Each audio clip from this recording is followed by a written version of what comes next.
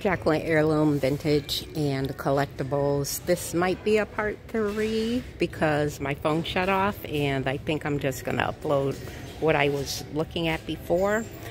So I'm done with my shopping. No shopping, no spend, right?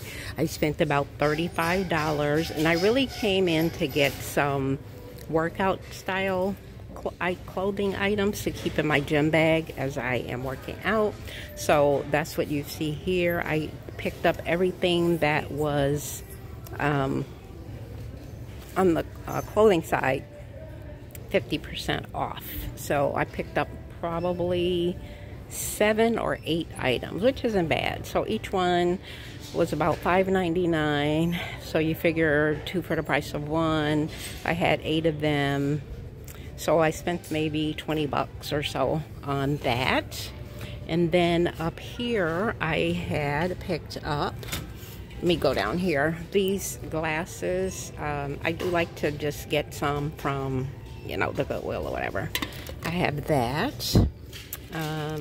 I have this brass door knocker that I'm gonna sell it. I think is really cute. So I live in an apartment. It would be nice to put it on my door, but I'm not going to. So I have that. I showed this in an earlier video. I did pick up this wood box. I thought it was pretty cool. Nothing super special. Light wood. 99 cents. I thought I'd get it. I also got this shell, this party light shell. So it was 50% off. I'm not sure what I'm going to do with it, but I might end up keeping it. So that's that. Though I personally have no need for these covers, but I do have people in my family who have daycare. So I might put a few in little bags and gift it to them for their little daycare centers. Because there's no little tiny kids, many left in my family. I was very happy about this. Now, I think this is a wine holder. I've seen these for many years. This one's made in Hong Kong, so makes me think it's not like terribly new or whatever. I don't think so. But the girl charged me $2 for it. And then this is the item where there's a couple that was reaching for it when I was filming, and she was just about to grab it, but I thought I'd put it in my cart, and I did end up getting it. It is Woodland Studios. It is American walnut, and I paid $2 for it, and I thought it was pretty cool, so I want to keep that.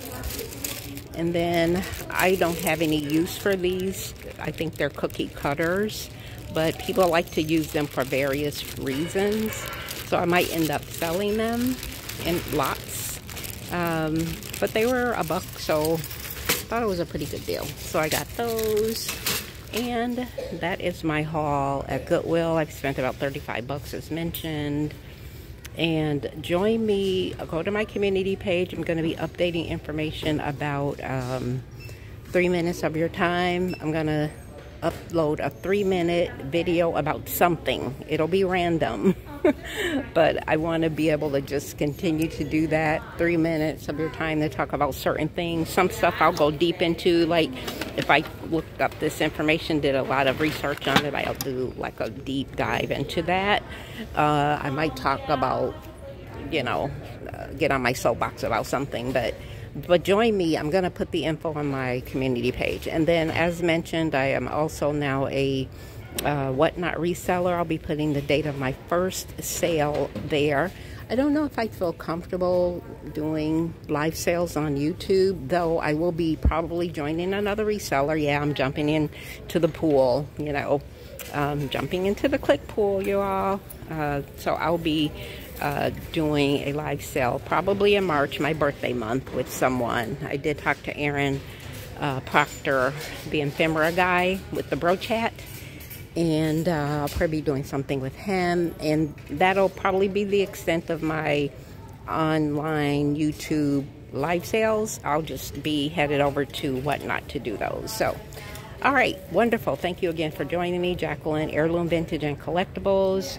Help me grow the channel, subscribe, send others my way, comment, like, and I would appreciate it. Have a great day.